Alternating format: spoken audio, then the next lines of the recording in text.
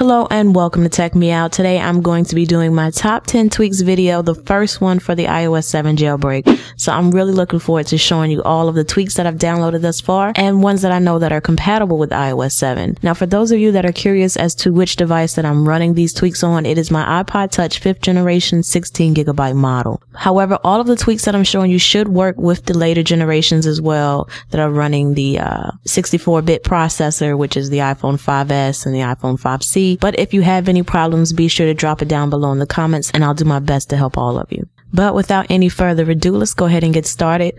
Our first tweak that we're going to take a look at is BetterFolder. And what BetterFolder does is it allows you a few options to customize the folders on your home screen. So for instance, if I were to jump into this folder here, you'll see that it now has a clear background. And in addition to it having a clear background, I can take my fingers here and pinch to close it. So I can easily jump back to my home screen without ever hitting the home button. And that's pretty much all it does. However, you can configure these options that I just showed you from within the settings for this tweak. Taking a look here at the top, you'll see that you can turn off the pinch to close option. You can turn off the option for the folders to be nested, as well as turn off the clear background option, so you can get it just how you want it. However, I like it how it is, because to me it just pretty much enhances the look of the device. And speaking of enhancements, that takes me to my next tweak, which is Barrel.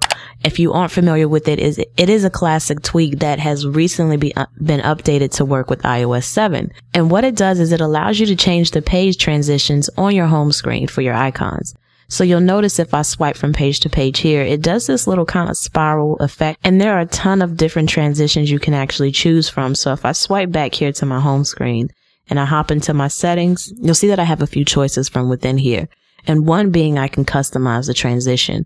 And something to me that makes this tweak stand out in terms of being able to adjust these transitions is that the changes take effect immediately. So for instance, if I were to choose this page transition right here, and I were to hop to my home screen and start swiping to my next page, you'll see that the change has already taken effect. So you don't have to worry about respringing your device to see those changes take effect. And as we're looking at my home screen, you'll notice that my font does look a little bit different. And that was achieved with ByFont.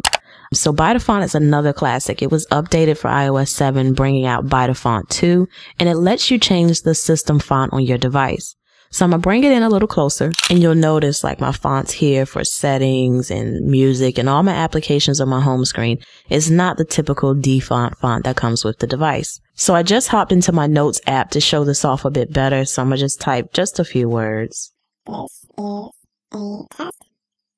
And hopefully you can see there the font that I'm talking about. It not only changes the font on your home screen, but pretty much any text on your device, including the keyboard itself. So you do get an icon on your home screen where you can jump into the application and change the fonts and choose from different fonts. So I'm not going to go through all of the fonts and the options that you have within here. I've actually done a video on this particular tweak a while back, and I'm going to be doing another one being that it has been updated for iOS 7, but this is where you would change the fonts and choose your different options and browse for more fonts for you to download. So the next tweak that I have for all of you is Purge.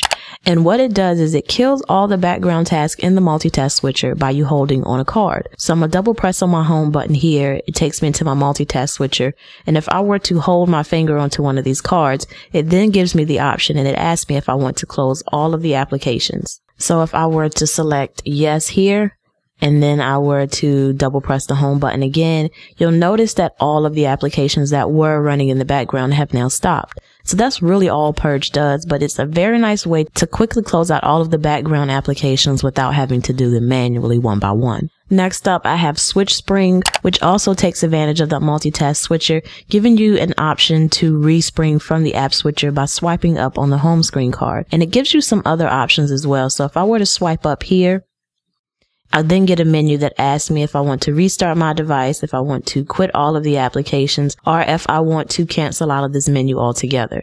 So the thing about this though, just keep in mind if you had any other applications running. So for instance, if I had Spotify running here and I were to jump back to my multitask switcher, you definitely want to make sure you swipe on the home card, because if I swipe on Spotify, it's still going to close the application out. So it is specific. You do have to swipe the home screen card in order to get that menu. Taking a look at the next tweak here, we have Simplock. It's a real simple tweak. It removes the slide to unlock option at the bottom of your screen, or rather the slide to unlock text down here that's typically at the bottom of your screen. So no longer will you see that. It just gives you a very clean lock screen, pretty much drawing a lot of attention to your clock and your wallpaper without the pretty much self-explanatory text that would normally appear down here at the bottom. Now, while we're on the lock screen, I do have another tweak up here installed that I'm really enjoying called Swipey.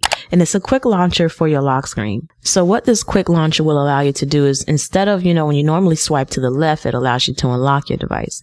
However, if I were to swipe to my right, I then can go through a couple of applications that I have designated to appear here for me to choose from so that I can quickly jump into those applications. And it will show you a preview of all of them by just swiping your finger over them like this from the right of your lock screen. And when you want to open one, you're just going to kind of pause there and then it will open that particular application. But it's a nice way to get where you want to go from your lock screen without ever having to unlock your device.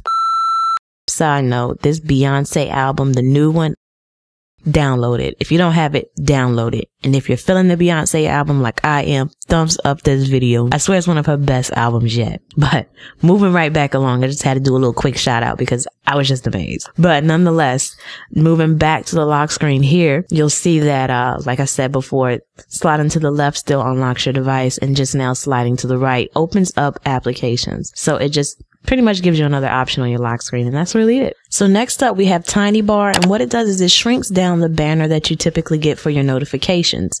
So it just makes it a little bit smaller and less obtrusive, and to me, just a better visual experience for when you get a notification on your device. So I'm going to send myself a notification now. And as you can see up here at the top, it's much smaller than the typical banner, just kind of taking up that area that your clock generally appears in versus kind of hanging below that. So I know I'm having a little trouble keeping this in focus, so bear with me, but I'm going to send out another notification so I can play that back again in case you missed it. And there you have it. That's Tinybar. It's real simple, no options to configure, nothing to turn off or on, just install it and it's good to go. And for my next tweak, I have another classic that was updated to work with iOS 7, and that's Zeppelin. So you'll notice up there at the top in my status bar beside my Wi-Fi icon, I have an Apple logo, and that is achieved with Zeppelin. So I'm currently in the settings for this particular application, and what you can do is turn it off or on by flipping the switch up here, or you can choose the icon that's going to appear up there. Now, there are a ton of different icons that you can put up there, but since the iOS 7 jailbreak, not all of them, I believe, have been updated to work with it, but you still have quite a few to choose from. I really haven't downloaded any packs, just mainly have the default ones that come with the application, but it's another way to change the signal bars that generally are up there. So you have a few to choose from, none of which are in color, which honestly I'm okay with, but the icon pack has those that are in color if you want that. And lastly, we have Snoverlay. And what Snoverlay does is it gives you these falling snowflakes on every screen on your device. And when I say every screen, I mean every screen. So it will be on your home screen. It will be in your control center. It will be in your notification center.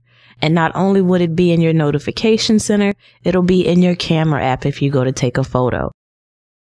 So it's constantly running on your device. There's really no way thus far to turn it on or off, which I really hope the developer releases an option for you to do that soon, because it's a very nice animation, but sometimes you don't want it up there, especially if you, for instance, are on YouTube and you're watching a Tech Me Out video. You don't want to see snowflakes falling. You really want to kind of just enjoy the visual experience is what I'm saying. So maybe the developer in time will release an option to disable or enable the tweak. In the meantime, just keep in mind, if you do download this, it will run constantly on your device, but it is a very nice tweak that I think kind of shows off the features of jailbreaking. So if you're looking for something to kind of show off to your friends, this is something you may want to check out. But that does conclude all of the jailbreak tweaks that I have for you today for iOS 7. Those are my top 10 picks. Definitely subscribe, as I will be regularly releasing these top 10 tweaks, top 5 tweaks, or just top tweaks in general that I feel like all of you should check out. But if you have any questions or comments, drop them down below. Feel free to hit me up on any of my social sites. Those can be found in the description box as well. Don't forget to subscribe. And as always, thanks for taking the time out to let me tech you out.